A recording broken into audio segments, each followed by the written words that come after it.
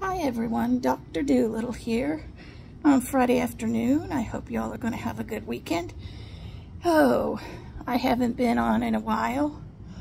Did a live last week. Hope some of you saw my live. And I had that awful virus that was going around. Going to try to do another live maybe tonight or tomorrow, probably tomorrow. But we thought that Merlin and I were out on this beautiful sunny day that we'd stop for a minute and do a porch talk with you and just say hi. And there's your beautiful Merlin. You got to see his video when he got his hair cut last week. And there he is. And he's just looking cute as ever. And there's that little tail. I just love his little tail. And he's been watching people, and we make the poor little dachshunds downstairs bark at us when we go by. They're just two little puppies, and they bark at everything that goes by. But we managed to get back upstairs without making them bark, so that was pretty good.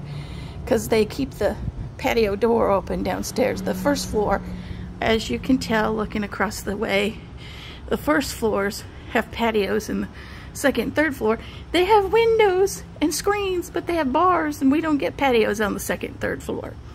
We just get the little place like where Merlin and I are sitting. See, just above the doorway over there? Well, we're straight across the way, and that's where we're sitting, on one of those like that. So it's about 78 degrees today. Merlin, you're getting all tangled up, boo. Come here.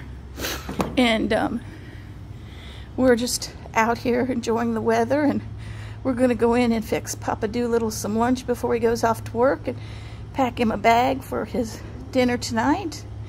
And we just thought we'd stop in and say hi and tell you it's a pretty day. And Merlin and I took a walk, and he was his very good boy, like he always is. And that we just say have a happy rest of your Friday, and that we love you. And Rosebud Kitty Cat's inside, doing what she normally does, laying on the back of the couch, looking out the blinds at the world, and watching the birds. Yep, she's gotten now where she likes to watch the birds.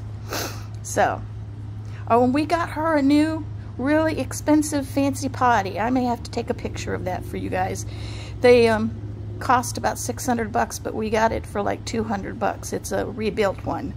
But that's a story for another day. Merlin and I say goodbye, and we love you. And he's gonna lay down for a minute waiting for Mother to take him upstairs.